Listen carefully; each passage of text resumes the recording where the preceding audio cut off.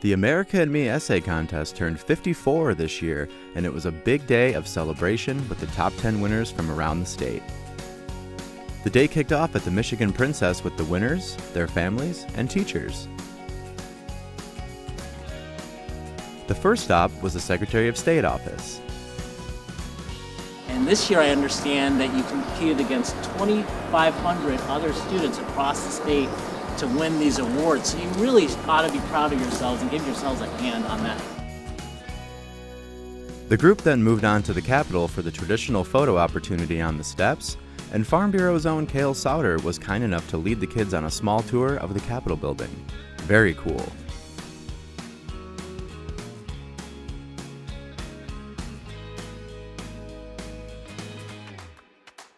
After that, it was time to head to the Lansing Lugnuts game, where the kids were recognized on the field, greeted by the CEO of Farm Bureau Insurance, Don Simon, and had a photo op with Big Lug. This year's first place winner, Taryn Bosman, shared an excerpt from her essay with the crowd and threw out the first pitch.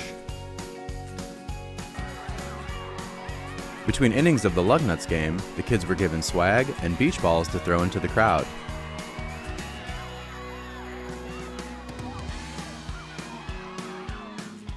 The winners and their families were also able to enjoy some of the game from a triple suite at Jackson Field.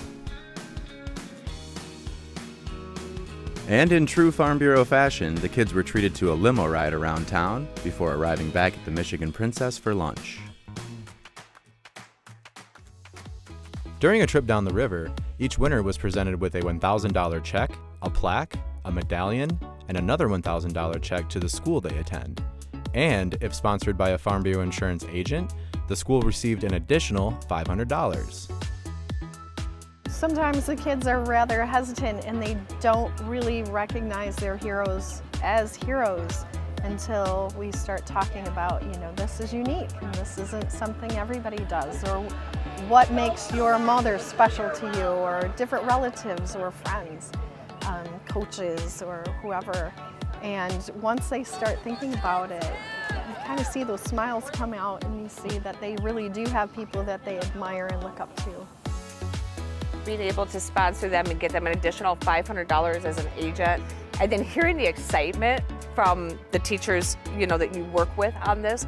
I can remember Kelly telling me, we got these books and these bookshelves the first year, and my heart, it just, just started beating faster because it's like, yeah, I'm all pumped up about this. This is awesome. Then I get goosebumps, and it is really an honor, as an agent to sponsor the school and watch the kids, get these benefits, and then also knowing that these rewards or benefits not just benefit that class per se, but it benefits the following class, and it enriches our community, and it's a phenomenal thing to be involved with, and it's just, great honor.